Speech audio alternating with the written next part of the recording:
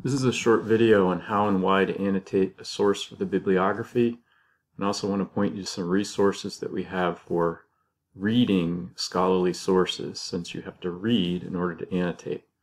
So the how points are the 3 points that I've been talking about, not only with the trap test, the 3 points I summed up of the who, the what, and the why.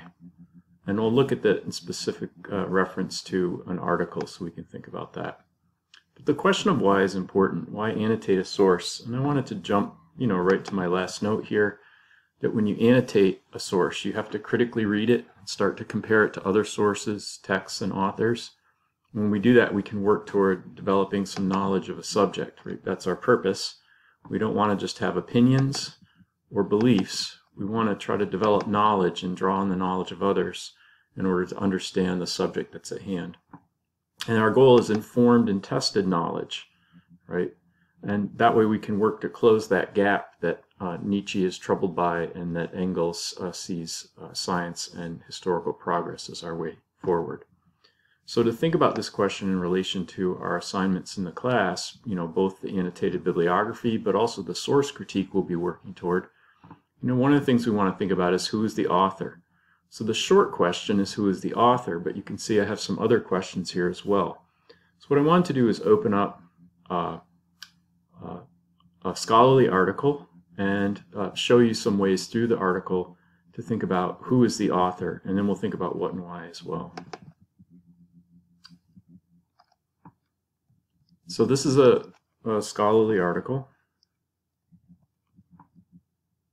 Pulled it from one of the databases working with a group. It's from the International Journal of Environmental Research and Public Health.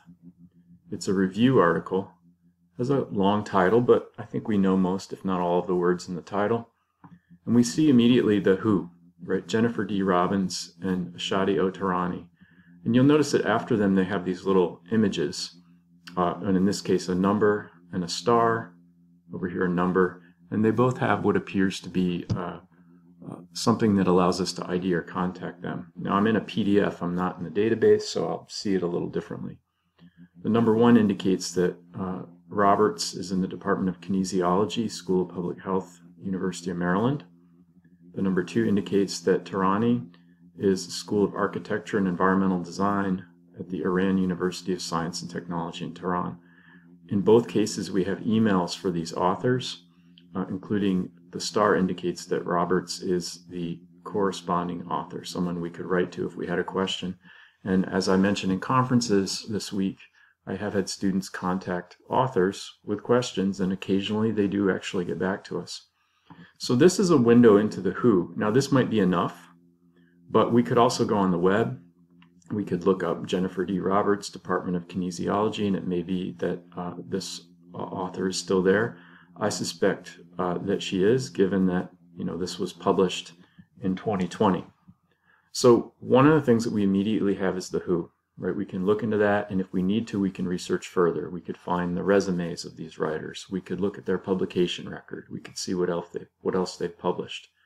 One of the things that's interesting to me is that one of these authors is a kinesiologist, and the other works in architecture and environmental design. And so immediately I have a question of what do these two subjects have to do with each other, and how do they fall under the area of that the journal is looking at of environmental research and public health. Again, that might be something I would get into in an essay. In an annotated bibliography, I might decide if I need to say anything about where those authors are coming from.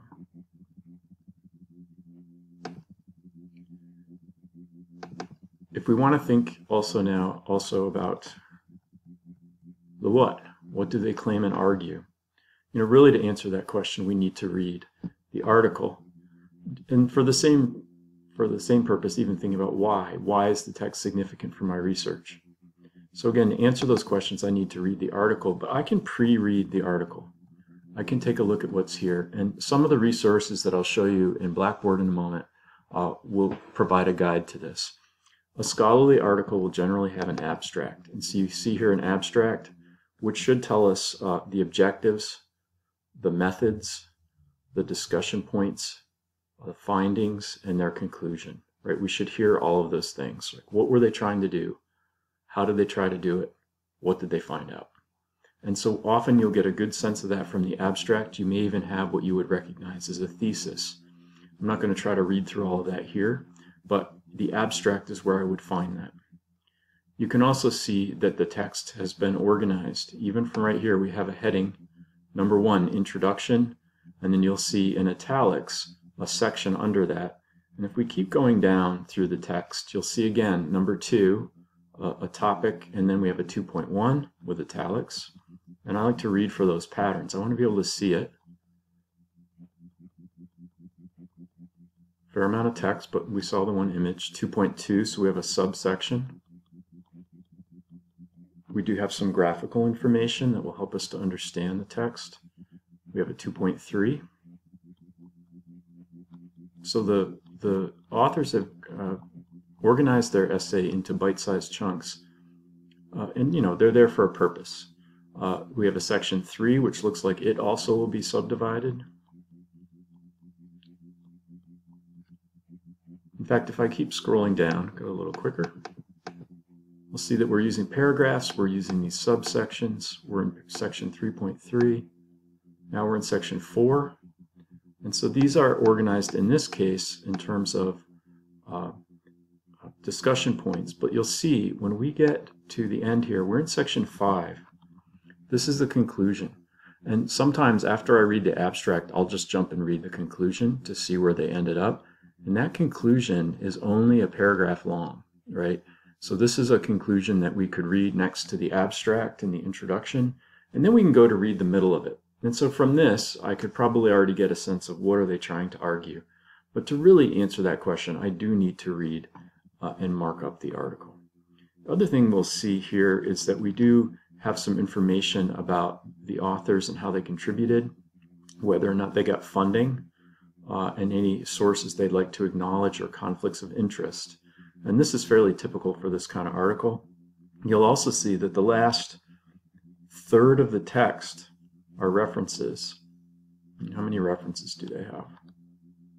They're referring, they're making lots of references, right? So it looks like a long article, but you're not going to read every reference. We have, you know, almost 200 footnotes, or rather endnotes here. So this is a scholarly article. It's been organized for us carefully, a lot of attention to references, but it's organized so that we can work our way through it. We can identify just from this article, you know, who are the authors and what are their qualifications. What are they arguing? Again, we would need to read the article to get into that. And why is it significant? That why question is partly a question for the article, partly a question for your group. So to help you with these questions, in Blackboard, if you go to under Content to the Begin Here folder, and then if you drop down to the readings for the course, in the folder on Resources for Research and Critical Reading, I have this text that I'm working from now, How and Why to Annotate. I also have a folder on Reading Scholarly Articles. You open that folder, you'll see the first 6 texts. Actually, those are all the texts. So there's 7 texts on scholarly articles, and they all give you advice on how to read a journal article, how to read social science texts, how to read a scientific paper, etc. And so if you open any one of these, you'll get some guidance along the lines of what I've just presented to you. So that, in a nutshell, is how to work with articles, scholarly articles.